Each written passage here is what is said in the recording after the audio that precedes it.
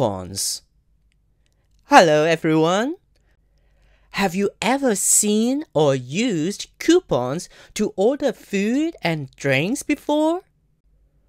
We can use a coupon to pay less or get something for free. What information can we find in coupons? Let's find out.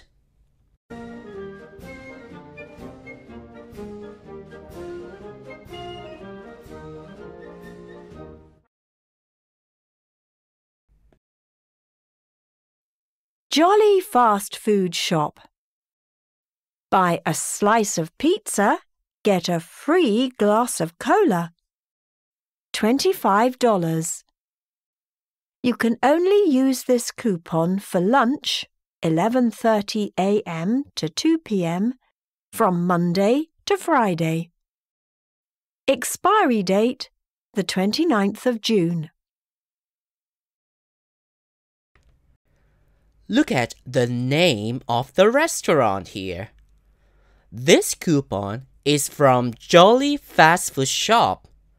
We can only use this coupon in this shop. Now, look at the offer. These big words showed us what we can get using this coupon. Look at the word free. It means we don't have to pay for something. It's red and in capital letters so that it can draw more attention. With this coupon, you can get a free glass of cola. Yum! On the right, there is an explosion bubble. Look at this shape. The shape and the color can also draw our attention. We want to look at it. The words in it usually tell important information, such as prices. How much are a slice of pizza and a glass of cola if we use this coupon? That's right, not $35 anymore. Now it's $25. Down here, we can see some smaller words. These details tell us when we can use the coupon. They often tell a period of time, a day of the week, or an expiry date. We can't use the coupon if we can't meet any of these terms of use. Now, look at the test type task. Answer the questions. Tick the correct boxes. 1. When can Andy use this coupon? For this question, look for the time, days of the week, and the expiry date. That is the last day you can use the coupon. Then read the following options and check if the time, date, and time of the week meet the terms of use in the coupon. A.